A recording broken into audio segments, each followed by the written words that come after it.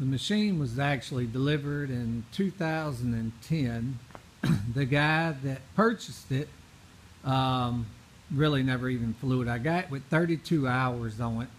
It was like brand new. I think he got into the sport and didn't realize that he would be afraid of flying. So I picked the machine up, and basically I know the Sky Hughes, the one who actually manufactured it from Hughes Aeros, or me and him is good friends. And I picked it up and we totally disassembled the whole craft. Nothing was wrong with it. Just decided to do a theme plane. And it was basically repowder coated, all brand new A&N hardware. And from there we just took off. GPS is off. I had a trip, I took it with me, still in the motorhome.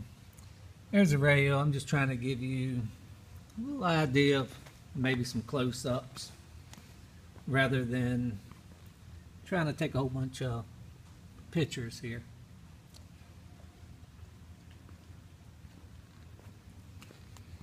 You might want to price those from Aircraft Spruce. They're pretty expensive. The X-Vision. There's the primer. Nice seat belts. Very, very comfortable seats. Put some really cool cushion and stuff in them. This plane pretty much looks better than any of the new ones out there, to be honest with you. It's always been kept indoors here in my shop. As you can see, everything kind of stays pretty clean in here too. So you know, I'm real particular about my stuff. This is the chute lights. These are awesome, man. They illuminate the heck out of the parachute, and with the bright orange, you can't beat it. No, it doesn't have NOS. This is actually an overflow bottle that goes around for the smoke oil, and that's where you would put the smoke oil in. That's an internal tank inside the fuel cell. We'll go around here. As you can see, these are flush mounted LEDs. Everything. There's no wires hanging out on the bars like you see on a lot of machines. A Kiev prop. This was expensive. Took a while to get in. It's got the brass leading edges. Had the custom exhaust, ceramic coated. You fuel it up on this side. And there's your gas gauge. I used the big nice fuel filters. As you can tell, the smoke system was all done with stainless steel tubing. You come around front of the radiator. There's a valve here that turns it on. We didn't continue with the stainless steel for vibration. Didn't want anything to crack, so that gives it a little play. There's the pump for the smoke oil, and it goes back down into the smoke oil tank.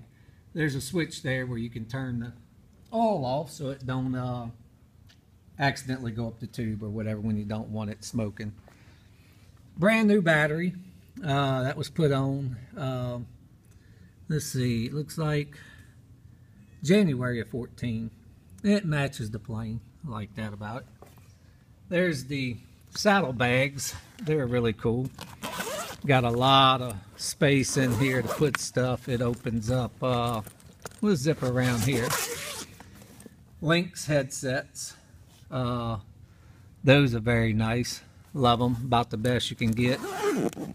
And this here is the police siren. If I can get up under here, you can see that. A lot of fun when you're flying over people's houses. It's got the line socks, and this is another one of the LEDs here. Really nice machine. You almost have to see it in person to get the gist of everything here. And you've got the lights. You can have them strobing, or you can come over here and you can actually hit the green switch, and that'll just give you position lights without strobe. And then you can go back to strobe. This one cuts them off. This one here operates the siren. I really don't want to turn that on right now because it'll blow my eardrums. External antenna. And that's about it. I've got well over 30,000 into the plane. Probably getting close to 40 grand, if not 40. We, like I said, didn't cut no corners anywhere. Electric start.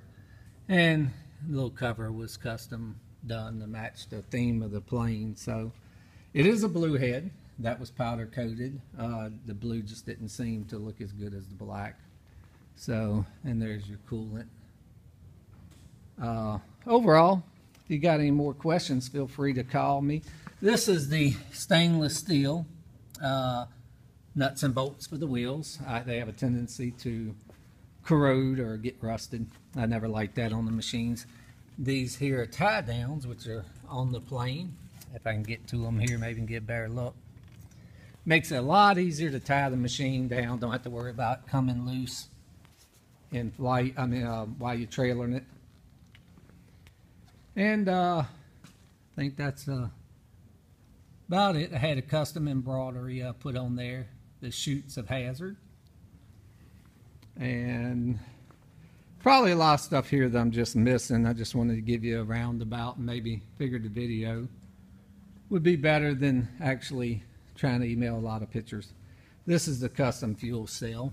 And as you can see, it's humongous and it goes forward all the way. And I have a fuel gauge on the EIS. I also added one here so you can just turn around in your seat and look at what we call the little red pill, and it will show you how much fuel's in there. And the nice thing is your cap's up here, so whenever you're filling, you can just put your leg up here on the thing and hold your fuel container and just pour it in. A lot of the machines are very awkward trying to get them refueled. So anyway, if you have any more questions, feel free to give me a buzz.